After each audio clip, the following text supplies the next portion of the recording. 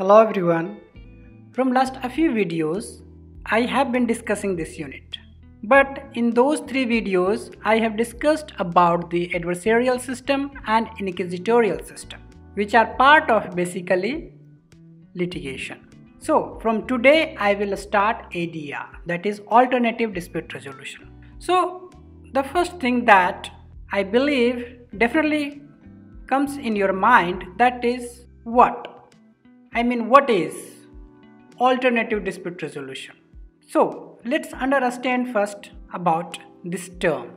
Alternative dispute resolution, or simply ADR, refers to a set of practices and techniques focusing on the resolution of legal dispute outside the courts.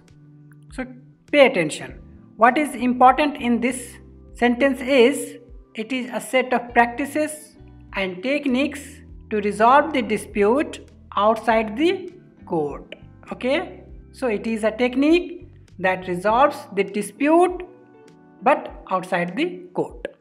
Okay, it is non-adversarial and flexible techniques of adjudication of legal disputes.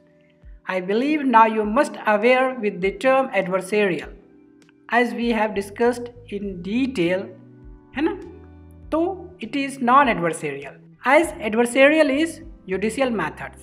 Okay, that is the method of litigation, especially in India. So it is non-adversarial and flexible techniques of adjudication of legal dispute, which largely involves different methods including arbitration, mediation, conciliation, lok adalat, etc. Okay, so all these are the types of ADR, that is alternative dispute resolution. Okay, so I believe you must understood what all about the ADR is. So now let's check out a little its historical background. The history of ADR is centuries old.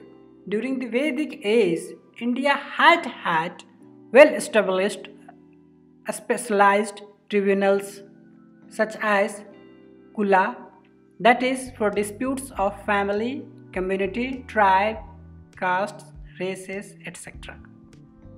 Secondly, Shreni, that was for internal disputes in business, corporation, of artisans, and Puga, which was for association of traders, commerce branches.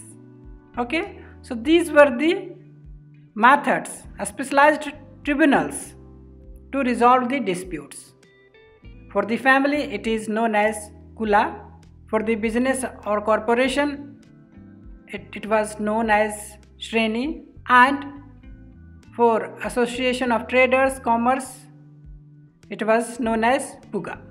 Okay, in these institutions, interest-based negotiations were prevalent, under which a neutral third party intended to identify the underlying needs and concerns of the parties in dispute. So see how beautifully the dispute resolution methods were practiced at that time. In addition to this, even in modern India, people's courts, that is lok adalat or panchayat, are pretty popular, especially in village area of India.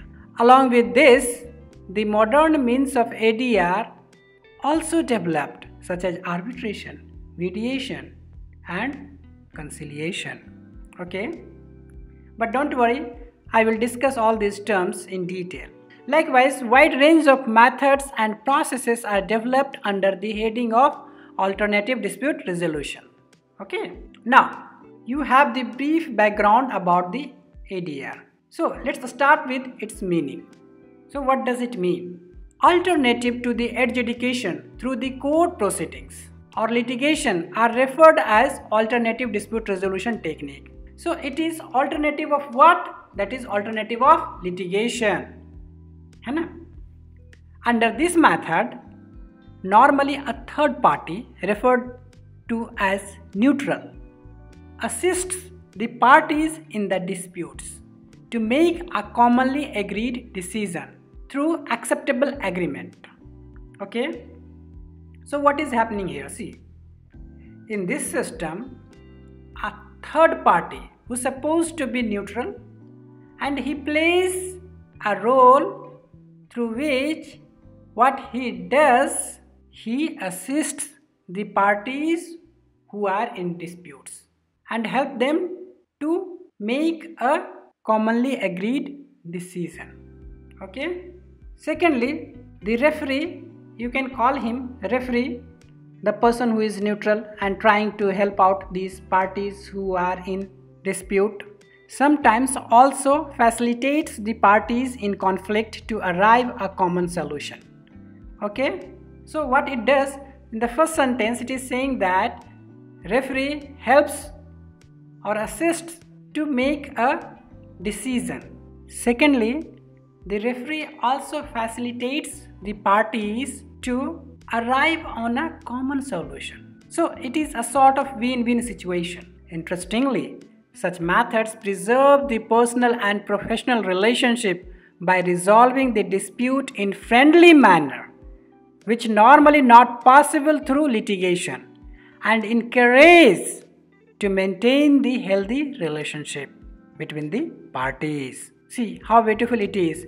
It is not only resolving the dispute, but at the same time it also preserves and maintains the healthy relationship between the parties. Okay, so I believe now you must understood the meaning and concept of ADR. So let's discuss its benefits. Okay, following are the significant benefits of ADR. ADR is flexible mode of dispute resolution. As flexible in what sense? As parties have the choice to choose place, date, time and arbitrator or mediator. So here parties have the freedom to choose the things, to decide the things. Okay. Secondly, ADR is less formal technique of dispute resolution in comparison to litigation, that is complete formal. It is less formal. Okay. Thirdly, it is faster mode of dispute resolution, and you know that how slow litigation is.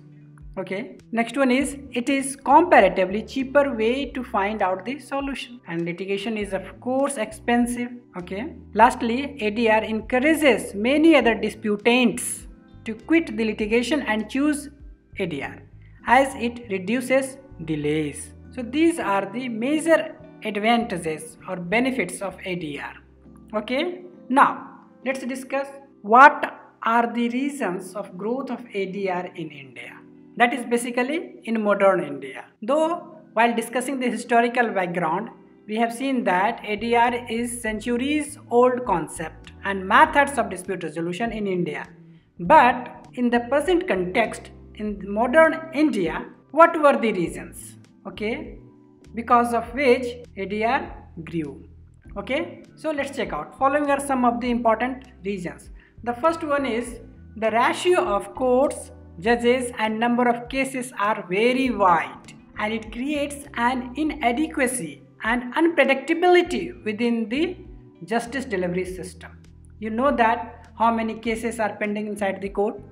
Okay, so because of that, people are started migrating towards ADR.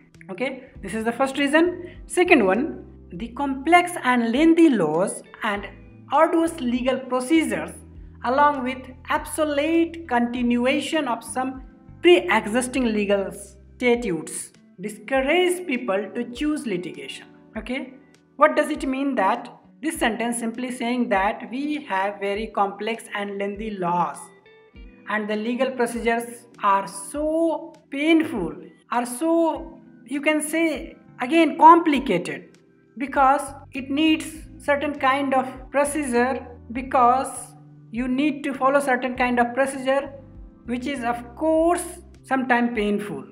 Okay, and not only this, there are certain systems which are so old, even then we are practicing that, we are pursuing that. So collectively these things discourage people to choose litigation these days.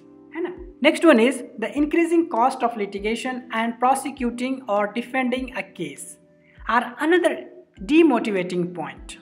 The court fees, lawyers' fees and incidental expenses, everything is increasing like anything. So regarding the cost of litigation, we know that how much expensive it is, whereas ADR in comparison to litigation is frugal, very economic. Okay. Lastly, delay in disposal of cases increasing the pendency in all the courts, because the number of cases pending in the court every day growing, okay, which is one of the biggest causes of distraction for the parties in disputes. So these four are the major reasons of growth of ADR in India. So this is all about the ADR, that is alternative dispute resolution. In my next video, I will discuss about the types of ADR. Okay, so keep watching.